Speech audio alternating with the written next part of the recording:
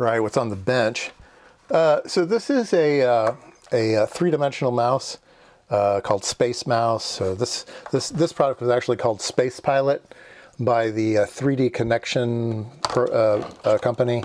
So if you've ever used something like SolidWorks or Fusion 360 or whatever, even some of the three-dimensional modeling for 3D printers and stuff, you need to get one of these. If you don't have one of these, you're doing something wrong. So these will make your life great. The way they work is that this little thing here floats, and it doesn't move very far at all. But if you like a trackball, or a joystick, if you tilt it to the right, your model will tilt to the right. If you tilt to the left, your model will tilt.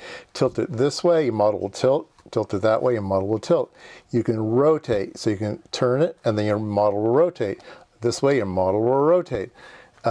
If you push on it, your model goes down. If you pull on it, the model goes up. So really, it's like grabbing the object in 3 dimensions and just doing everything with it, right? So this is always on my left hand, and my mouse is on my right hand, and that's the way I do CAD. So I found this in the trash can decades, probably 2.5 decades ago, something like that. I found it in the trash can, and obviously it has an HP logo, so it's vintage. So HP used to build their own CAD software. They had ME10, ME30, mechanical engineering, and this was part of the package.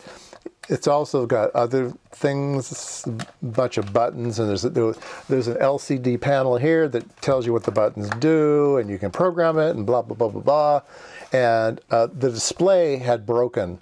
And so somebody threw it in the trash can because the display had broken. Doesn't mean that the trackball thing or the mouse part didn't. So actually everything functioned fine except for the display. So I've used it for, like I say, about 2.5 decades now. I did a lot of SolidWorks modeling when I was doing optical design, and you would do a complete SolidWorks model, and then you could import it into optical CAD program, and you could trace rays and stuff through it, or you could go back and forth between the two. Anyway, it's a USB device, USB-A, of course.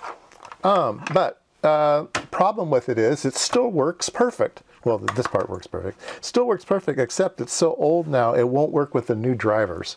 And you have to use one of the old drivers. There are old drivers available, but then it's not supported on other packages and stuff. And I was having problems with Fusion 360. Anyway, I decided to buy a new one. So here's a picture of that. And it gets rid of all of the other fancy stuff. It's just this part, which is the only part you really need. All right, so I bought that. About $169. Not cheap, but now it works with everything I've got, so that's good. But I have this one, and I think we'll do a teardown, because I've always been fascinated. How does this thing work? How does it? It's kind of spring-loaded. It doesn't move very far. Three-dimensional. I don't know how it works. I don't know if it's just accelerometers or it has some type of weird optical sensor. I don't know, but we're going to find out. So let's get out some. Let's get out some screwdrivers.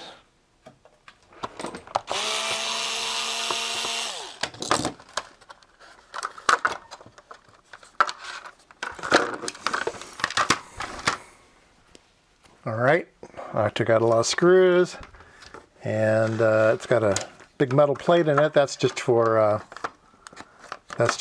weighting it down. There's a connector here we can get rid of, and I'll put that on the floor. All right, what do we got here? PC board. Here's the LCD. Another connector here for the LCD. And let's see, we got the thing out.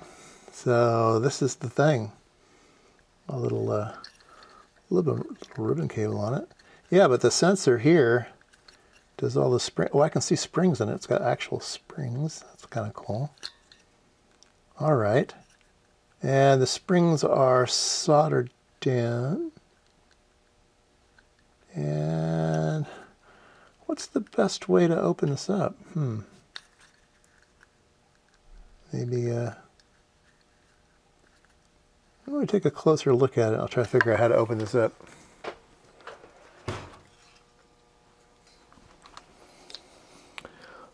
All right, so this thing goes in there. I cut the spring so I could pull this piece off. So the springs are set up for the push-pull thing. So that's the only thing that floats this thing in there are these three springs. But it's got some little rubber things here that just limit your crashes to the side of the thing, dampens it. But here is the guts inside. There are let's change the camera a little bit here. There are these LEDs, 2 LEDs, and then down here there are 2 optical sensors. So you've got 3 pairs of LEDs and 3 pairs of detectors. So they go into this device, and inside here, it's hard to see, but inside here are 3 mirrors. So there's a mirror this way, this is a mirror, this is a mirror, this is a mirror. So the light comes in here and bounces off that mirror, and then 2 of the detectors can see it. And so you've got 3 different paths of light in, and they split to these 3 sensors. So it's basically measuring the distances, and as you rotate it, it can see that. If you get closer or farther away, everything is a factor of these LEDs and sensors. Yeah, that is fascinating. That is fascinating. It's got a